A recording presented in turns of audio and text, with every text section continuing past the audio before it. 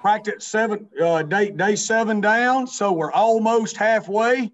Man, like anything at this point, saw some good, some bad, saw a lot of teachable moments. D. Baker really stepped up in pass protection today. I'm so proud of him because he's a young man that's not shown to be a tough guy. And this game is for tough guys. It's just the way it is. And he was a tough guy today.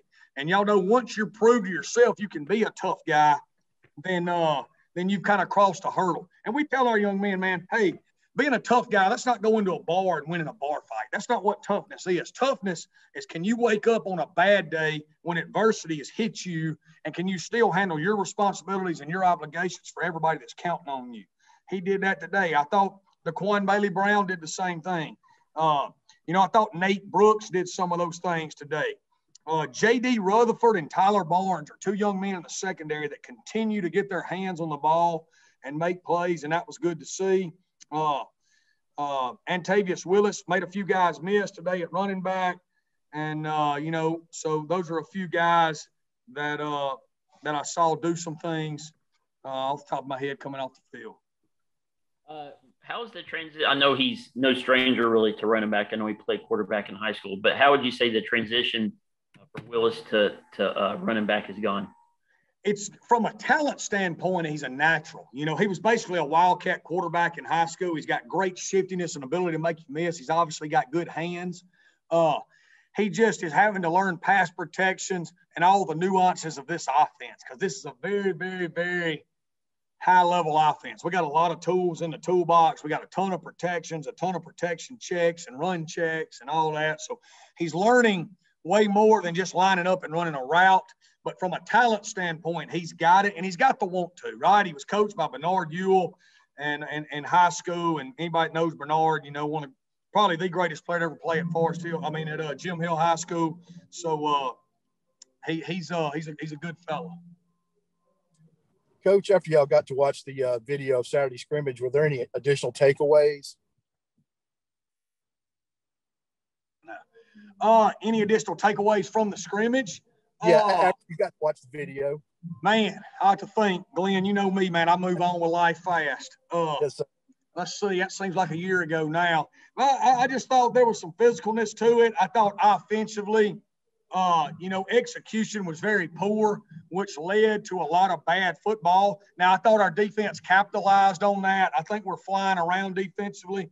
I can't say enough about the job Coach Armstrong's done getting our defensive kids here back bought in to what real Southern Miss football is, with playing nasty bunch style. We're tremendous at matching patterns right now. And we've got some really good schemes, and we're playing really hard. I thought offensively we cleaned up the execution today, which led to more realistic football on the field, and hopefully we can continue to do that. Coach Hall, just ask this question. Right now, after, a couple of weeks of spring ball, what would you say are the differences between Webb and Lowe at quarterback? What are like one strengths as compared to the other, or what's the difference in their style? Trey's an older guy that's already got a college degree.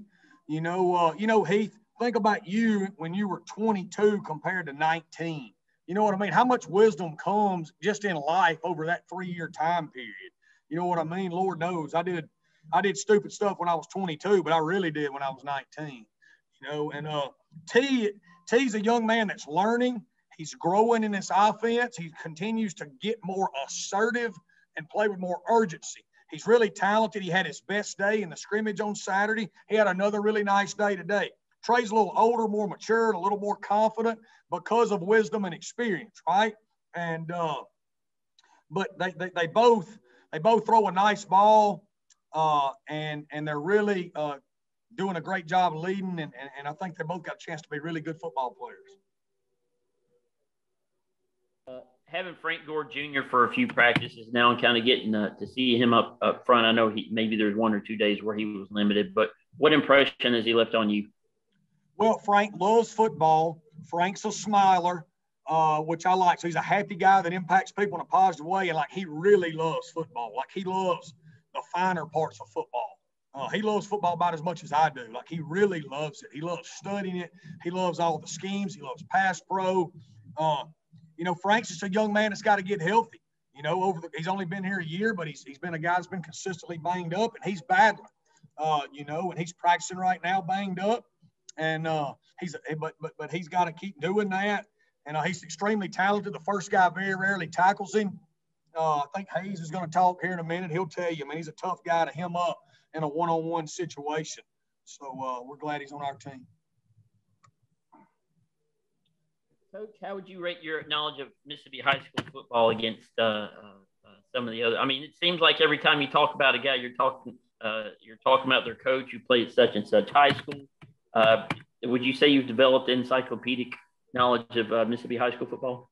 Well, that's just what I did, right, Patrick? Everybody knows how I grew up. I mean, I just grew up studying it, and that's what I loved. And God didn't give me much, man. I'm 5'7", I'm fat, I'm not very fast, but I can remember things. I've got a decent memory on me, so I've been able to keep that going for a while.